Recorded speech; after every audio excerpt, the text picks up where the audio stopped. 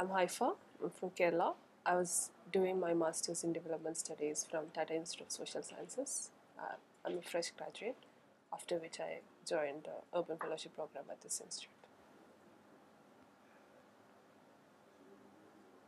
After my post-graduation, I was really interested to explore urban spaces and challenges and opportunities which urban spaces are facing. But also I wanted it to be something very different other than from the very disciplinary kind of courses I did in my past. So I wanted it to be a mix of practice and theoretical framework, which was what I was expecting when I applied for the fellowship.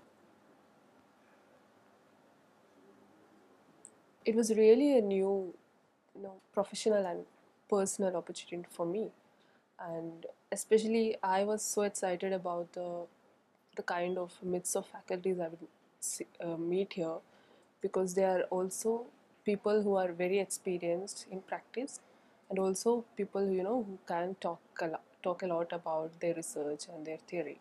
So I really so that mix actually worked out for me.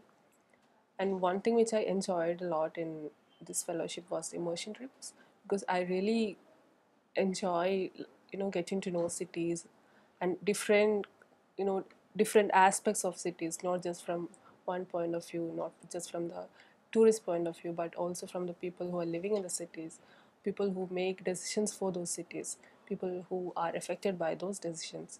So the two immersion trips, I went to Chennai and Kochi. It was quite a moment for me. Especially, I'm from Kerala. I didn't know anything about Kochi, but now I can talk very confidently about the governance systems in Kochi, uh, especially Kochi Metro, like which we always used to argue in all these governance discussions. So that was quite enjoyable. And one thing which actually run through the whole fellowship for me was the theme that you I was exposed to a lot of new knowledge and expertise kind of systems. uh, Even if we take the media lab, you know I don't think I would never get a chance to handle a camera or anything, anywhere in my life. Yeah, so those things. One thing I was very skeptical when I came here was about, where will I go next? Because I was in a place, a mid ground between academics and practice. But I was also very interested in the space of governance and bureaucracy. So after coming here, I had the chance to, I got exposed to a lot of practitioners who are not just in the academics field, but also who work with governments, a lot of civil service officers and those kind.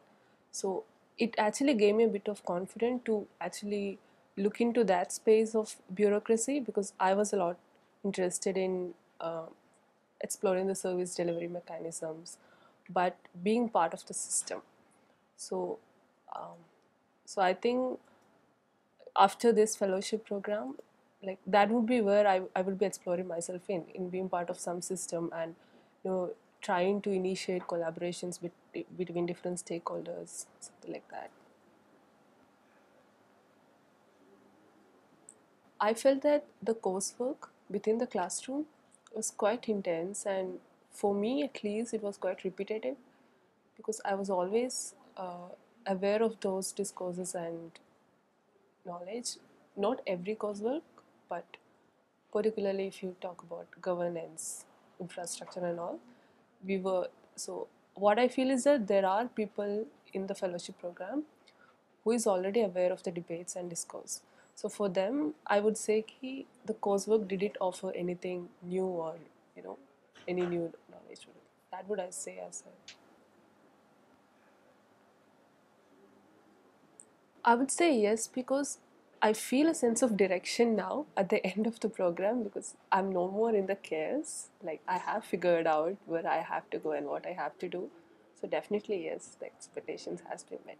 Yeah. One thing I liked and learned a lot from was from the fellows itself. Definitely a very diverse pool. Getting to interact in such proximity and such intense uh, coursework, like it was fun.